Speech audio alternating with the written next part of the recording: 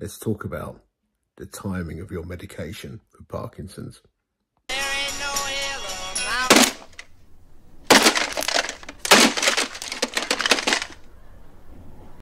I've recently invested in an Apple Watch. Other smartwatches are available.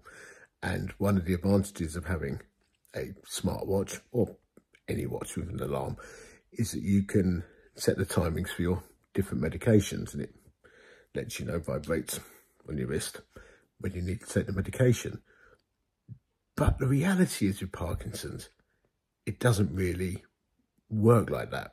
What I've discovered is that if I have a super busy day, and the last 2 days have been really demanding, then my medication needs are different to a day when I might not be under so much pressure. Why?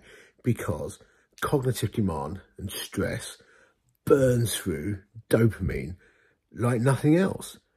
So let's say I have an alarm that I've got to take some medication at 6 in the morning, and then another one is going to go off at 11 o'clock, and then another one at 3 o'clock.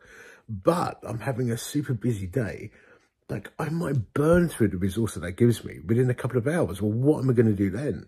And what happens if I get to the end of the day and I've got evening meetings? Am I just going to have to top up on something else or cheat and take an extra pill? Strict timings of medication for me just don't work. I was talking to a mate the other day, and they were saying, actually, what I need is a dopamine fuel tank gauge.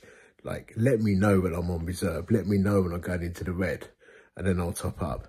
But just having a strict time, that don't work.